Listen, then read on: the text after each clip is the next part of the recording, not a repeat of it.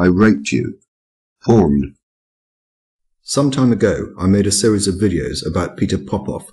For those unfamiliar with Popoff, he is a charlatan, a fraud and a con man, who will willingly exploit the vulnerable, the mentally and physically ill, the poor and financially desperate, and anyone else susceptible enough to be taken in by his deceit. For those unfamiliar with Popoff, I've linked a number of videos about him in the description. In particular, I would recommend watching the video in which James Randi exposes Popoff as a fraud back in the 1980s, and also one concerning more recent investigations into Popoff by Inside Edition. I thought I'd check up and see how Popoff was doing. I began by looking at his website, and I was not surprised to see that he was still offering his miracle spring water. Let's face it, if it's not broken, don't fix it. Or, in Popoff's case, if a scam keeps working, why change it? His miracle spring water has earned him millions over the years, whilst it has also, of course, cost his victims an equivalent amount. Having ordered some spring water, I checked out his television schedule and found that he was broadcasting in the United Kingdom. Although the schedule is out of date, I did confirm that he does broadcast on a daily basis on the Sky Channel 590, also known as the Gospel Channel. I suffered as much of one of his programs as I could in order to check that he was still using the same style of cheap salesmanship to pimp and promote his scam. The Bible teaches debt cancellation. Well, you're going to hear these testimonies. Here we go. It was last June. You said the dates June 14th and 15th. And God blessed me. He paid off the $13,000 debt. So a $13,000 debt was paid. Sure enough, he was still seeking to convince his victims of the efficacy of his spring water as a supposed miracle cure for a variety of medical conditions and also for debt. In doing so, he used a disturbing combination of quoting biblical passages and a reliance upon testimonials. The significance of the fact that he is still doing the same thing is that it was exactly this that formed the basis of a complaint to Ofcom a few years ago. Ofcom is a regulatory body that oversees television broadcasts in the United Kingdom and, inter alia, seeks to protect the public from scams and sharp practices. Following a complaint about Popoff, on the 7th of July 2008, Ofcom, influenced by the findings of the Advertising Standards Authority, decided that the Popoff programme was in breach of a number of the provisions of the code applicable to broadcasters, in particular some of those areas I identified above, namely the use of testimonials and the lack of evidence to support claims. In its decision, Ofcom made some interesting findings.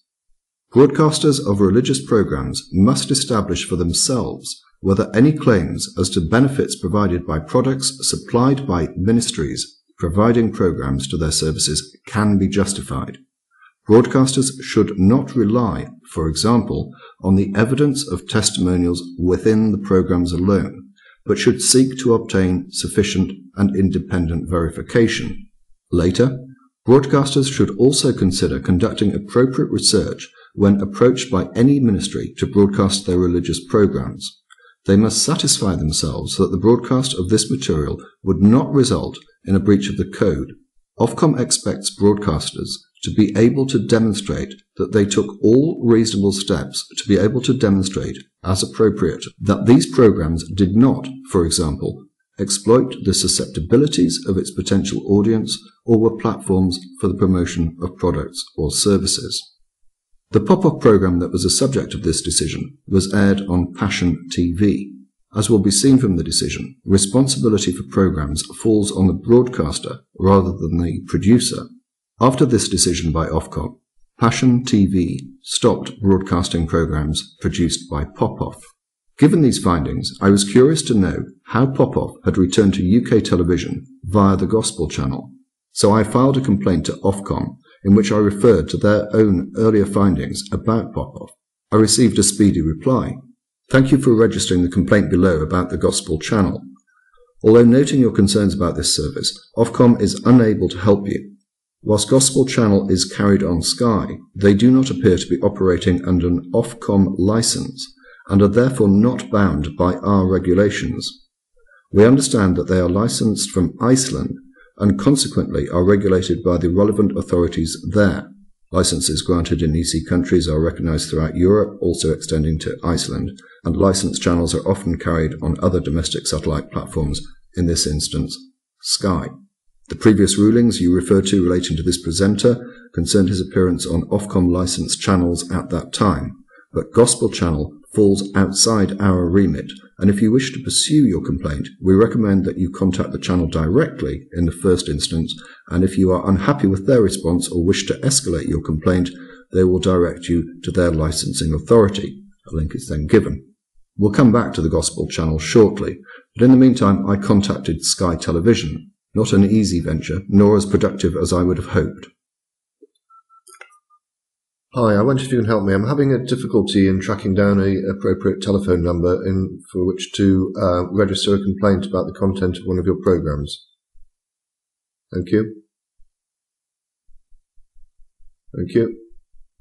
Hello? Yeah, the position is that I want to make a complaint about one of the programs aired on Sky. Am I speaking to... it's Peter Popoff Ministries. It's Peter Popoff Ministries. 590, the Gospel Channel.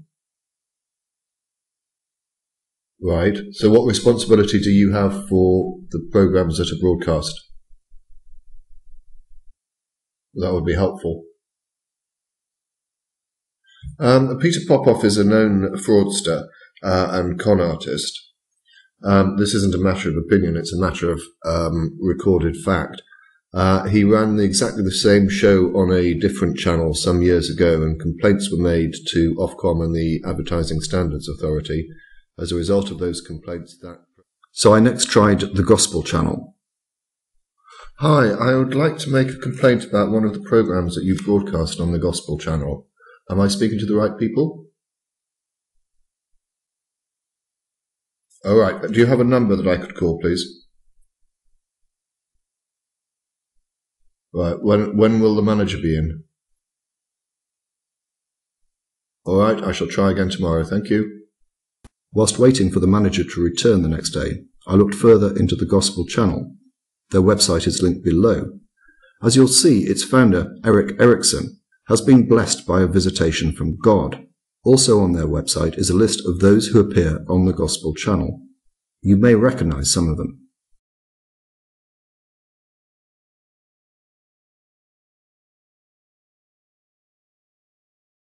So 24 hours passed, during which time I registered a complaint with Gospel Channel through its website.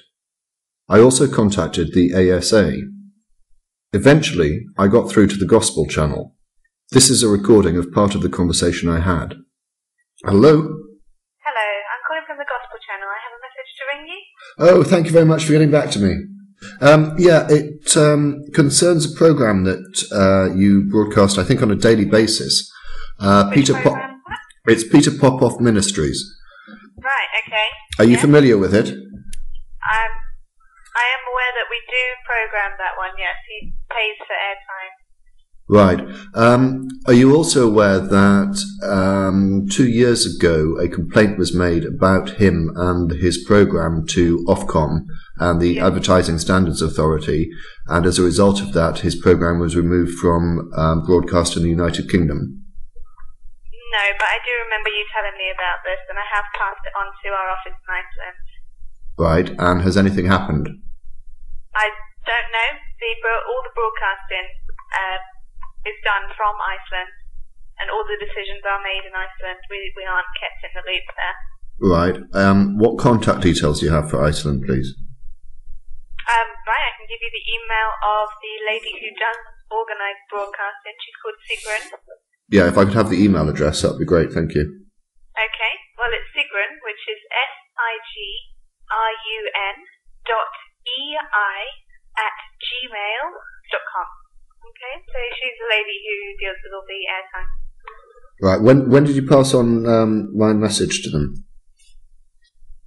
I couldn't tell you the exact date. Hang on, I'll have a look. Thank you. Okay, there were two. One was in July and one was October. Right. Passed on twice. And nothing's happened since July then? Like I said, I don't know if they're taking any action. I can give you a phone number for their office as well if you'd like. Yes, please. Okay, it's +354 5800 703. Okay. Okay. Thank you. All right. All right. Thanks very much for your help. No problem. Following that conversation, I tried calling Iceland twice.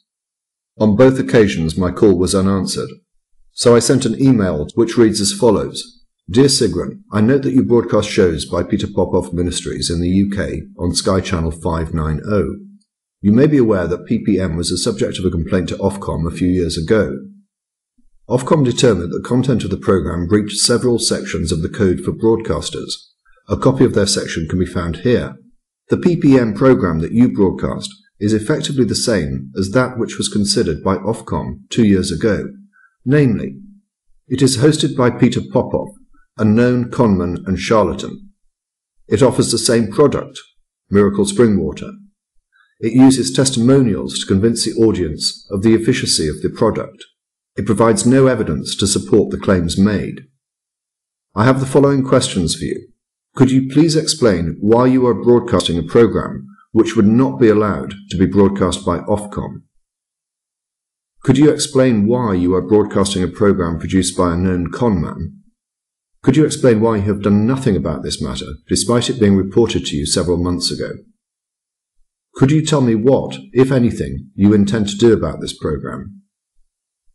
If you intend to continue to allow this programme to be broadcast, could you please justify your position? If you require any further information, please do not hesitate to contact me, yours, etc. Obviously, I will let you know if and when I get a response to that email. In the event that you may wish to contact the Gospel Channel, I've given their contact details in the description. Whilst waiting for a response, I'll be making further contact with the Advertising Standards Authority and also contacting the government minister responsible for broadcasting. I'll let you know what happens. Thank you very much for watching.